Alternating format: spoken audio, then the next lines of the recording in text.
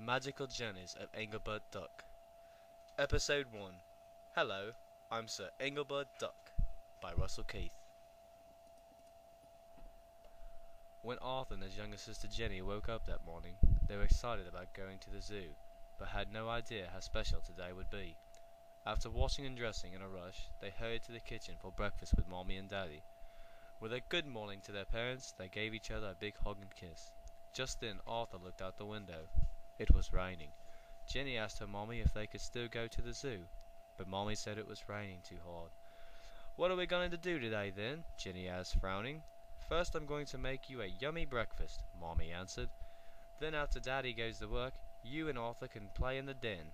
We'll go to the zoo another day." Later, as Jenny finished eating her breakfast, she asked Arthur what they were going to play. "I don't know yet," said Arthur, "but we'll think of something." "Okay," Mommy told them as they headed off for the den. "I have some chores to do around the house. I'll come check on you two in a little while." The children didn't know that the special adventure was just about to begin. Arthur looked around at all the toys in the den, thinking about what game they could play. "No video games again. Let's do something different," Jenny said. "We can play a make-believe game," Arthur offered. "That sounds like fun." "What are we going to make believe?" Jenny asked. As Arthur tried to think of a good make-believe game, Jenny found an old play telephone and started playing with the dial. "Have you thought of a game yet?" she asked him. All of a sudden there was a loud boom! Arthur and Jenny looked at one another. Was it thunder? Suddenly there was another boom, and the room filled with a white mist. "What is that?" Jenny asked. Slowly through the haze they saw a figure standing, but could not tell who it was. The vapor disappeared, and standing before them was, believe it or not, a very large orange duck. How amazing! This was no ordinary duck. He stood as tall as Arthur and held in his hand a portable telephone. "Who are you? Where did you come from? What do you want?" Arthur and Jenny both asked. "Why don't you have a seat and I'll answer all your questions," replied the duck. "Hello, I'm Sir Engelbert Duck. I come from the famous and magical Royal Engelbert Duck family of London, England. You and Arthur can't go to the zoo today because of the rain. That's why I'm here. I received Jenny's phone call." This Engelbert Duck fellow had a funny accent, so when he spoke, Jenny giggled. The children were still confused, though they didn't understand how Engelbert Duck knew their names or how he knew that they wanted to go to the zoo. Engelbert Duck could tell what the children were thinking. "That's the secret to the fame of my family," Engelbert Duck said. Before Arthur could ask his question, "I always know whenever or wherever children are feeling blue and need a little fun and excitement to lift up their spirits." The children asked how this could be. "I don't really know," replied Engelbert Duck. "It's something my family, all the Engelbert Ducks that came before me, have been doing for many, many years. It's just something we're born with. When Jenny began to play with that toy telephone, I received your call and knew that you were looking for something to do, so I got here as fast as I could." "Is that a regular phone?" Arthur asked. "My phone is no ordinary telephone. No, no, not at all," said Engelbert Duck. "It's a very special telephone that has been handed down from one generation to another in my family. It is very different from any other telephone. This phone is magical. It has no number, but can be called by children anywhere in the world who are in need of a little fun." Arthur and Jenny did not know what to say. "Now, children, let's get ready for the zoo," said Engelbert Duck. "But we can't go to the zoo because it's raining," Jenny put in. "Oh, but we can go to the zoo today. We're just not going to the zoo here in town," Engelbert Duck replied with a big smile. The children didn't know what to think of this very funny duck. "All I have to do is dial the telephone number for the Regent's Park Zoo and off we go," said Engelbert Duck. "I've never heard of a Regent's Park Zoo. Where is it?" Jenny asked. "Why, in London, of course," Engelbert Duck said. Arthur and Jenny just grinned at each other. Engelbert Duck then took a notebook from his pocket. Each of the pages of the notebook was filled with lots of names and numbers. "Let's see, where is that number for the zoo?" Engelbert Duck asked himself. "Oh yes, here it is.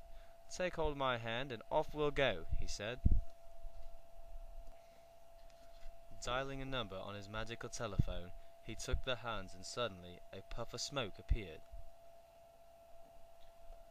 Looking down at his feet, Arthur realized they no longer touched the floor. They were standing on clouds.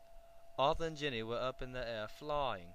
In just a few seconds the smoke rolled away, and as they let go of each other's hand, they rubbed their eyes. When all the fog cleared, they stood in front of the entrance to a zoo. Arthur read the sign over the gate. It said, Regent's Park Zoo. They were in London, England. "Alright, children, let's go see the animals," Engelbert Duck said. Arthur and Ginny wanted to see all the animals. Their zoo back home was very small and didn't have a lot of different animals. Engelbert Duck took Arthur and Ginny to look at the lions and tigers and all the big cats. Then they wanted to see the monkeys, the giraffes and the elephants. The children were having lots of fun. "I just love looking at all the different animals. I wish I could take them all home as pets," Ginny remarked. "I want to show you both a very special animal that you've probably never seen before, except perhaps in a book or a movie," said Engelbert Duck. "What is it?" the children asked. "It's a very special bear that comes from a faraway place," explained Engelbert Duck. "Oh, I bet I know what it is," Arthur answered. "I bet it's a panda bear." This excited Ginny. "A panda bear? I want to see it. Where is it?" she exclaimed. "It has a very special home here at the zoo," Engelbert Duck replied. "If we walk a little further down this path we will arrive at the panda's house." The three of them walked to the panda's house. When they saw the panda bear, amazement overwhelmed the children. In front of them, resting lazily in his cage, lay a real live panda bear. He was a very large and quite furry. Most of his coat was white, but he had spots of black fur on his ears, legs, feet, chest and shoulders. There were also large black patches around his eyes. "The panda bear is so cute. I wish I could give it a big hug," said Ginny. "Panda bears are very playful, but they're also very strong. If you try to hug him, he might accidentally hurt you," Engelbert Duck told Ginny. Arthur and Ginny watched the panda bear play for quite some time. A zoo worker named Wilson spoke about the cuddly creature. Arthur and Ginny learned a lot about panda bears. They discovered that this is a kind of bear comes from the forest in China and eats mostly bamboo leaves, which William fed to the giant bear. The zoo worker also told him this animal was very rare. Maybe only 1,000 panda bears existed in the whole world. They also found out that when they're full grown, panda bears can get to be 5.5 to 6 feet tall and can weigh 200 pounds. They can also live for 25 years more. Unlike other bears, pandas do not hibernate in the winter. Watching the cute bear eat made the children hungry, so Engelbert Duck took them to the restaurant for some lunch. They had a delicious meal of soup and sandwiches with chocolate ice cream for dessert. After lunch, they went to see the other animals in the zoo. They saw bears, snakes, and all kinds of birds. Arthur and Ginny couldn't believe all the different types of animals there were in the world. Jenny was very happy, because she really loved watching the animals play. She wished she could stay here forever and watch them. "What time is it?" asked Arthur. "We must have been here for hours. If we don't get home soon, Mommy will be looking for us." "Don't worry," Engelbert Duck told him. "Part of the magical powers I have allow me to slow down time while on these magical adventures. When you get back home, it'll seem like just a short time has gone by." Before they left, Ginny wanted to see the panda bear just one more time.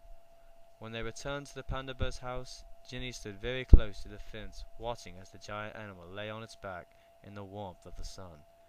He rolled around for a bit, then continued munching on some bamboo leaves. After a short while, Engelbert Duck asked the children if they were ready for the trip home. "All I have to do is dial the number of your play telephone at home, and we'll all be back in your den in no time at all," Engelbert Duck said.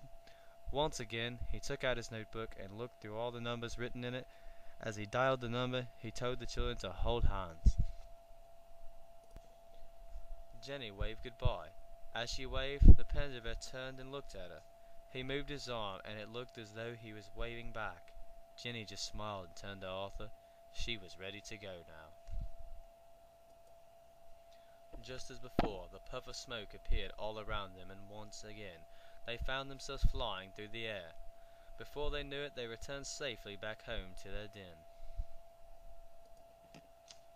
Engelbert Duck told the children that it was time for him to go, but Ginny asked him to stay and play some more. "I'm sorry, Ginny, but I really have to go. There are other children all over the world that also need my attention. It wouldn't be fair for them if I didn't answer their calls," explains Engelbert Duck.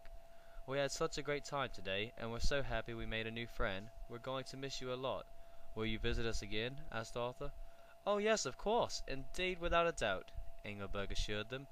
"Whenever you need me, you know how to reach me. Just use your play telephone and call me. I'll get here as soon as I can." "But I don't remember the number I dialed. I won't be able to reach you," Jenny said sadly. Engelbert Duck walked over and gave her a big hug. "All you have to do is pick up your phone and say my name. The magic will do the rest." "I promise you I will get your call," he said. Jenny hugged him back. "Goodbye, Engelbert Duck. I'll miss you very, very much," she told him. "Me too," Arthur added. He also hugged Engelbert Duck goodbye. "All right, children, I'm off on another adventure. Always remember that I'm just a call away," Engelbert said. He dialed a number on his magic telephone, and before he had even finished dialing, Engelbert Duck disappeared in a puff of smoke just as quickly as he had arrived. Arthur and Ginny sat down on the couch. They remained silent while thinking of the great adventure they had that day. They would never forget the zoo and all the animals they had seen. The best thing of all was that they had made a very special and a magical new friend, Engelbert Duck. They knew that Engelbert would keep his promise and visit again for more adventure. This made them both feel very happy inside, and very special. The door to the den quietly opened, and their mommy walked in. "Is everything okay in here?" she asked. "You two have been so quiet while you were playing that I almost forgot you were here. I'm sorry about not being able to take you to the zoo. Maybe we can go tomorrow if it doesn't rain. I hope you found something to do," she asked. Arthur and Ginny looked at each other with a very large smile spreading across their faces. "Not at all, Mommy," they both said together, "but we had a lot of fun."